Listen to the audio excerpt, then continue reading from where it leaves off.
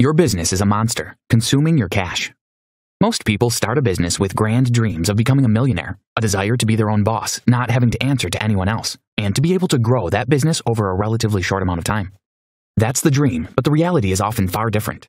Most entrepreneurs put growth before profits, meaning they're constantly chasing their tails, becoming stressed, and never really seeing any gain. We believe that if we just work a little harder, we'll achieve more growth, more money, but it never works that way. Half of all businesses fall into failure within the first 5 years of being established. That's a huge amount, enough to put you off starting your own business. The businesses that do survive are often struggling to stay afloat, fighting debt on a constant basis. If this is your business, it has turned into a monster. It is eating your cash, and it is causing you to become stressed, sucking the life right out of you. Putting profit before growth is a huge mistake. Focus on growing your business first. Michalowicz tells a rather wonderful story about his own financial wake-up call. He was successful in selling on a computer forensic science investigation business and earned big money as a result. He spent it all within the first 2 years, through bad spending decisions and poor investments. He then received his tax bill and panicked because he didn't have enough left over to pay it. He finally told his family, ashamed of himself and the position he was in. His 9-year-old daughter came into the room with her piggy bank and offered her savings. In that moment, Michalowicz learned the real value of money, and profit first was born. Did you know? Mike Michalowicz now has a net worth of over $1 million. Chapter 2. There is plenty of time to focus on what comes next. Think about profits to get you off the ground. Most business owners focus on growth before profits because we're told that entrepreneurship is about successful growth first and foremost. That's not the case. We cannot do anything without money, and a business needs money to grow in the first place. Michalowicz identified his own mistake. He understood how to grow a business and to do it fast, but he had no idea how to make it profitable. Whilst you should focus on growing a business before spending, you do still need capital to get things off the ground. Be sure to make careful decisions on spending. Within this, problems can occur out of nowhere. Sales might slow down and they might speed up, and when they do, your fees and expenses also go up. Business owners are constantly robbing Peter in order to pay Paul, chasing their tails and causing a circle of stress and worry. None of this results in profit. A financially healthy company is a result of a series of small daily financial wins, not one big moment. Profitability isn't an event, it's a habit. Mike Michalowicz. The false idea is that growth is more important because there will come a point when the money coming into the business will create profit. The thing is, profit isn't something which happens at some point in the future. It should come on a daily basis. Michalowicz reminds us of the saying, revenue is vanity, profit is sanity, and cash is king. That means it's your role to do your best to maximize the money, profits coming into your business, and it has less to do with whether your business is growing at a fast rate or not. The trap most businesses fall into is living from check to check, and that results in a constant stage of worry and panic. When the bank balance looks good, they pay some bills, and then it's back to zero. They panic, and they do everything, anything, to create more revenue. It's a constant vicious cycle that never really brings spare cash or profit. This isn't efficient, and a business can't function when it's inefficient. Living from check to check isn't an efficient way to run a business. Build up a nest egg to make things more comfortable. Chapter 3. Accounting and entrepreneurship are two different things. Visits to the accountant can be frustrating for a business owner, and that's purely because the way accounts are viewed by accountants and the way they are viewed by an entrepreneur are two different things. Michalowicz gives a good example of a visit to his accountant. His accountant was pleased and told him that he had made $15,000 in profits that year. Michalowicz thought that was great and asked where the cash was. After all, he wanted to go out and celebrate this profit.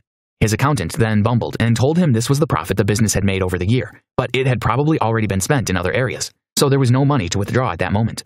This profit had covered expenses, and in that moment, he understood that accountants have a different idea of what profits are. What your accountant tells you about your profits can be different from the actual amount of cash you have to spend. Expenses eat into spare cash. Your true profits and the money that is made on paper, but is used to pay expenses, is never really true profit or spare cash. Understand the differences to ensure you don't slip up. Chapter 4. Apply Profit First's 4 main points in your business to increase the chances of success. The 4 main principles of Profit First came around due to Michalowicz watching an infomercial on fitness. He found the analogy behind the program inspiring. This was around the fact if you have a smaller plate, you'll eat less, and therefore consume less calories, making it easier to lose weight. The same thinking can be used when considering Profit First, and they all link towards scientific human behavior patterns. Therefore, you should use smaller plates, use sequential serving methods, avoid temptation by removing it from sight, and have a routine in place. The 4 human behaviors which Profit First is based upon are: use smaller plates, use sequential serving methods, avoid temptation, have a routine. The smaller plates point links to something called Parkinson's Law. This means that we use up what we are offered. If you have a deadline of a week, you'll likely take the entire week. On the other hand, if you have 2 days to finish it, you'll pull out all the stops and complete it during that time. Parkinson's Law tells us that when you have less of something, example less time, you're more frugal with it. and you're also more creative with it. This is something you can utilize when it comes to money management. The sequential serving method links to another behavioral pattern called the primacy effect. This means we focus on the first things and avoid much focus on the items which appear later. For instance, we're told that sales, expenses equals profits. Our minds automatically focus on the first two words. Example, sales and expenses, and we forget about the profits. That's all wrong. Michalowicz suggests we turn that on its head and think of profits before sales and expenses. Your new way of thinking is sales, profit equals expenses. Focus your attention on expenses before you relax with your profits. Sales minus profit equals expenses. Removing temptation is surely a no-brainer. Remove money out of your sight and away from your easy access, and that way you won't dip into it for other means. The final point is the routine, which teaches you how to manage money better and avoid the panic mechanism. Did you know? Parkinson's law is based upon the work expands so as to fill the time available for its completion way of thinking. Chapter 5. To cover your business needs, set up different accounts for different purposes. Profit First hinges on having separate bank accounts with nicknames for different areas of your business. You should open 5 different bank accounts and give them set names, such as income, profit, owner's comp, tax, and OPEX. Open 5 bank accounts and name them as follows: income, profit, owner's comp, tax, OPEX. You will move money into each account at a set time every month. More on that shortly. You will also use the OPEX account to pay bills, and you'll move money into your tax account to cover your tax bill when it arrives. The profit and tax accounts should be out of your reach, i.e., no temptation. It is important that every business owner understands the status or health of their business, whether good or bad. To do this, Profit First has an instant assessment sheet, which is included within the book, or can be downloaded from the author's website. This is an easy-to-follow assessment which requires your regular taxation information, profit information, and balance sheets for the last tax year. Do a regular health check on your business to find problems that you might be blissfully unaware of. The results of the instant assessment can often be a shock to entrepreneurs because they didn't really understand the status of their own business. They assumed they were profitable, but the truth of the matter is that they're not. If this is the case, the outcome is fine, and you know now your point towards building for the future. You can now make sensible decisions and place profits as your priority. We assume that multi-million-dollar companies are turning big profits, but it's rare to find a true profitable business. Mike Michalowicz. Chapter 6. Understand allocation percentages to aim towards success.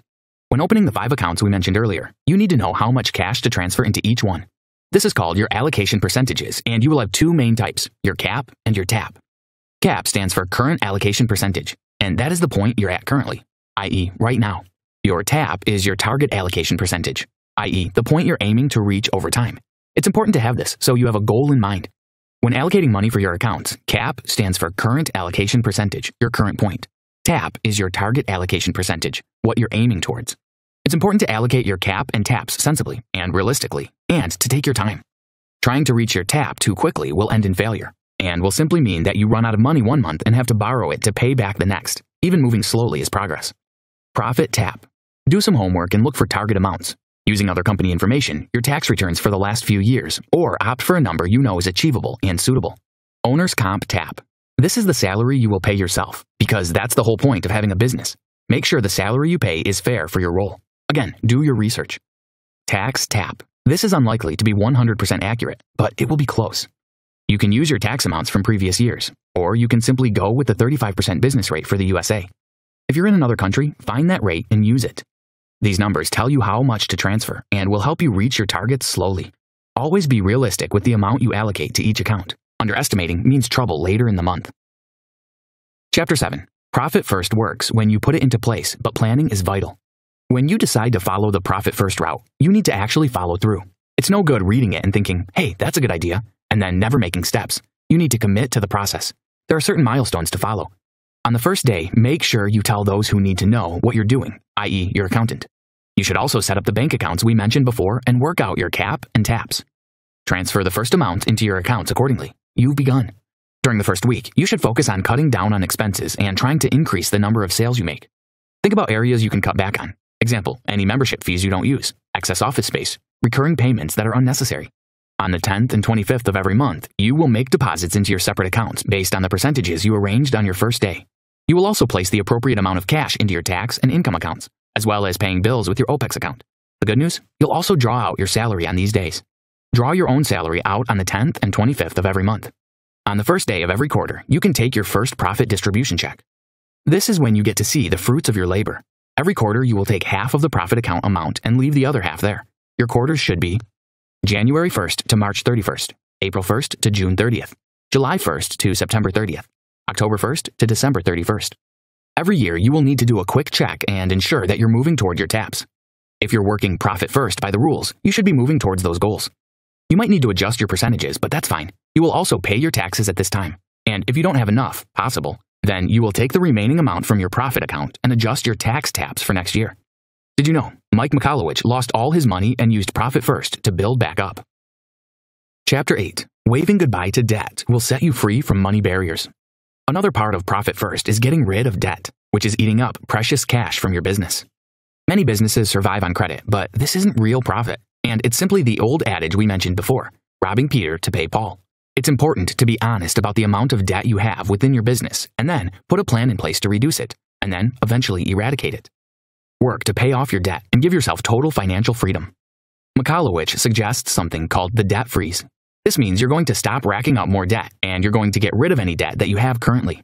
This doesn't affect the business, but it may mean cutting back here and there and creating a leaner running machine. Look at your income for the last year, as well as any paperwork regarding debts you have, such as credit card statements, loans, etc. Go through each paper and mark out the entries with P, expense that brings a profit, R, expense that you can change for a cheaper option, U, unnecessary expenses. You should also mark down any expenses which are recurring across the year. Then add all expenses together to give you a round number, and then divide it by 12 to give you a monthly amount. Once you have this information, you can put together a plan which will allow you to cut back on expenses and find other options which don't cost as much. If you owe a large sum of cash to the bank, contact them and set up a payment plan. It's also a good idea to work on the smallest debt first. Get rid of that, and then start chipping away at the larger debts. Did you know? Investors look for company debt ratios between 0.3 to 0.6, with 0.4 or lower considered a safer investment. Chapter 9. Your business contains more cash than you know. You simply need to find it.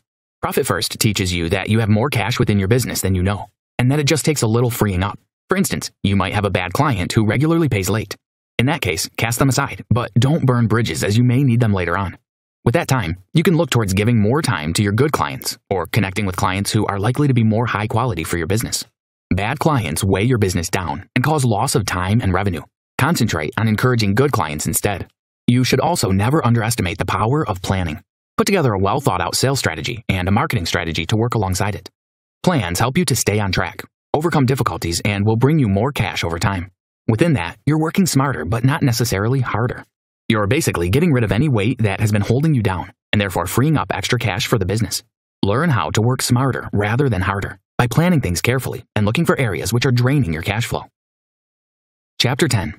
Set up extra bank accounts to organize your business cash. Once you find that Profit First is really working for you, you'll notice that your stress levels are infinitely lower. You're actually making cash from your business, and you have control over your cash flow. In this case, you can try some extra techniques to push your profits to increased levels. Working on your business is about building systems, period. Mike Michalowicz. Michalowicz suggests that you could add extra accounts to your list to help you make better decisions and plan for the future. These are the Vault, a just-in-case account which needs rules for use attached to it. Stocking. This is for large purchases, example, equipment.